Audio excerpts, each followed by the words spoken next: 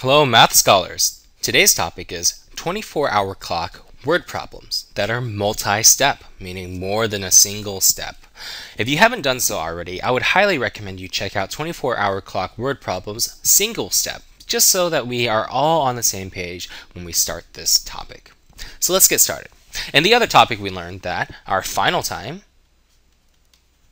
minus our initial time is equal to our elapsed time. And if we know of any two of these, we can find the third one. Now, that was very easy for single step. The problem is multi-step is a little bit harder. If you look at this timeline above, they give you the initial time, which is 18:45, and they give you the final time, which is 23:55. But they only give you a portion of an elapsed time. Our goal is to try to simplify these things as much as possible. I'm going to put a question mark here because we don't know if it's the full elapsed or anything else. Remember, since this is a two-part process, we can figure out, just using the initial time and the final time, the elapsed time for the entire thing. We can figure out this entire portion. So let's go ahead and do that.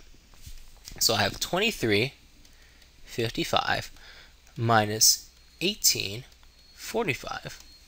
And what do I have? 55 minus 45 is 10.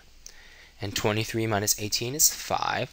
So the entire portion up here is 5 hours and 10 minutes long.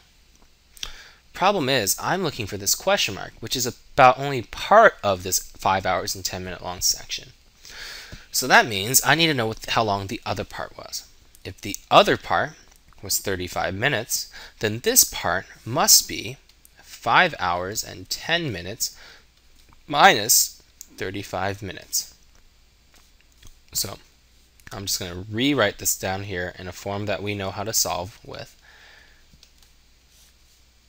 I'm going to borrow 60 minutes because 10 needs to turn into 70 in order for this to work out very well in order to get non-negative numbers, and I get this final result. So our question mark, the one we're looking for, should be 4 hours and 35 minutes. So let's backtrack a bit. What did I do? Yes, I used my equation, but that was not the answer I was looking for. The answer I was looking for was actually just this portion right here. Now, I can't find that portion unless I understand that this portion plus this portion equals my total time. And therefore, in reverse, if I think about it in reverse, in order to find this portion, I need to subtract what I know from this total part. It's like I took this entire giant thing and I cut off this 35-minute piece, and I have what I have left as my final answer. I hope that's clear, and good luck.